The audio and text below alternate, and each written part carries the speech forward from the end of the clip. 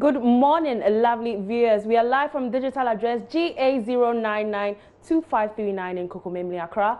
You can watch us on DSTV channel 421 and GoTV channel 144. On Facebook, Twitter, and Instagram, we are Joy News on TV. My name is Selina Ampo, and welcome to Joy News Interactive. Now let's start. The University of Education Winneba is in the news again, and this time it's not about the governing council, but a tug of war at the top affecting the student body. The latest is that there's a state of unrest among the students at the university following the dismissal of the UEW UTAC president, Dr. Frimpong Ketre Duku, by the vice chancellor. Yesterday, the students of the UEW went on a protest. Yes, a protest. They feel that the sackings are an act of sabotage, adding that they will demonstrate until their demands are met.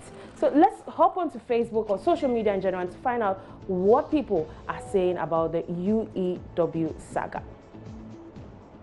And we have Anoche Richard, who says, UEW authorities, please let peace hold.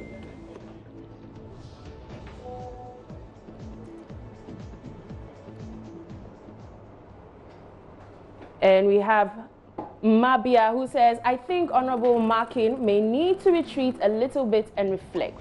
It could be that the university administration and the whole of his academic thing is something he needs to take some time and understand. This back and forth is not good for the reputation of the university and the professors and students.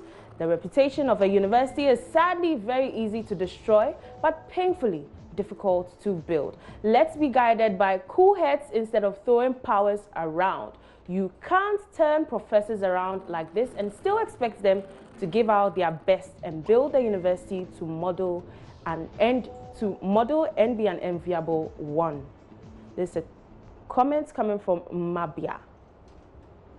And we have Kofi Matthew, who says, spreading hate and confusion, one uni at a time. The UEW was at peace with itself until the NPP came to power. UCC should be alert.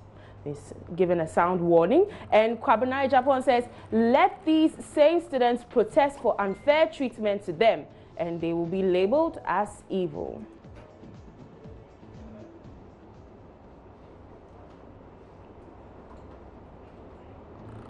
And we have Joshua Kumsin, who says Professor Avoke should be reinstated while Afo Bruni must resign.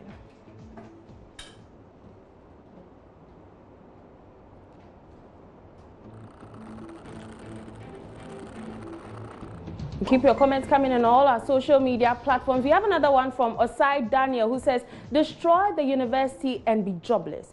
60+ adults behaving like children. I'm ashamed to say I'm an alumni.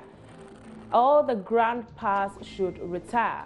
And we have a comment from Wallon Owusu Prempe, who says the demonstration is needless and institutions like the universities must be left on their own so that they can function effectively.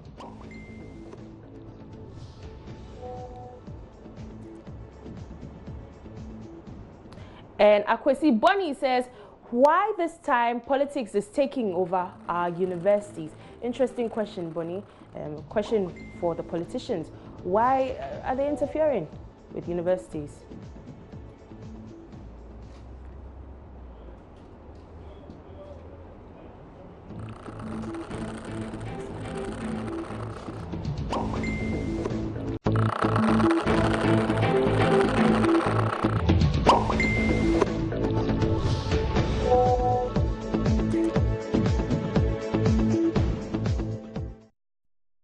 Lovely game by Juventus. I'm sure Ronaldo just made it known that Juventus is there to stay. We are joined via Skype to speak to Gary Al Smith, the Joy Sports journalist, and he has some very interesting answers for us to the questions. Hello, Gary.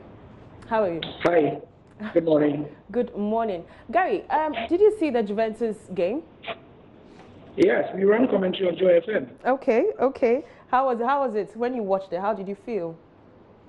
Well, I think our listeners will be the best judges of that because we could not believe what we were seeing. Okay. It was amazing. But I mean, it's Cristiano, and we've come to expect this. How did you feel about Ronaldo's performance in the game? Well, I think that he underlined his status as one of the most clutch players in world football. Clutch here meaning that, when you want somebody to stand up to be in a big game to deliver results, there are very few players in this world you would want to call than Cristiano. And it just underlined why Juventus bought him for 100 million euros. Okay. Let me find out, is it too early for Juventus to win the ultimate? Oh, yeah, it is. I mean, there's at least 2 or 3 hurdles more to go. The draw for the quarterfinal will be on Friday. Then after that, they have to go through the semi-final and through to the final. But this is the kind of performance that will psychologically give them the lift they need to feel that, yes, we can. Okay, we're back.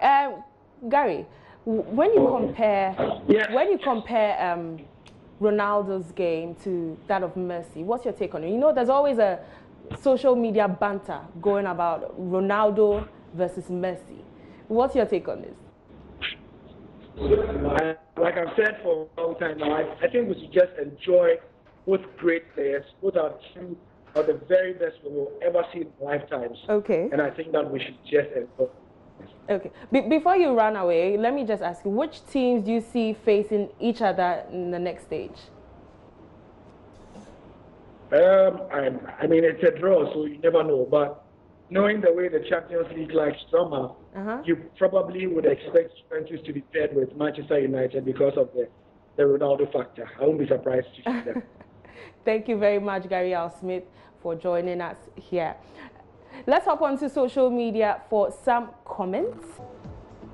We have Manny, who says, not a fan of #Ronaldo, which I guess has something to do with being a fan of Messi. But last night, wow, he was an unstoppable force. He was out to prove that Juventus had bought a game changer. And he did. #Champions League, #Juventus Atletico.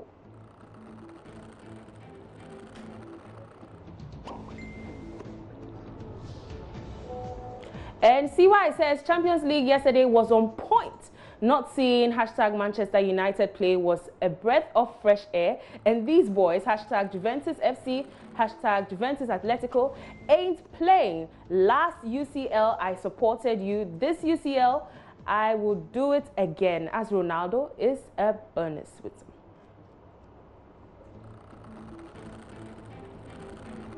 And the unknown guy says, even God cannot stop at Cristiano from scoring goals in the Champions League. Sweet, hat trick. #Juventus Atletico. Are you sure, the unknown guy, that God can stop him? And we have Shine Toby Shine says, I can't get over Cristiano Ronaldo's performance yesterday. Sui, legend. #Juve Atleti, #Juventus Atletico. And Rick says Ronaldo is basically a god. #Juventus Atletico.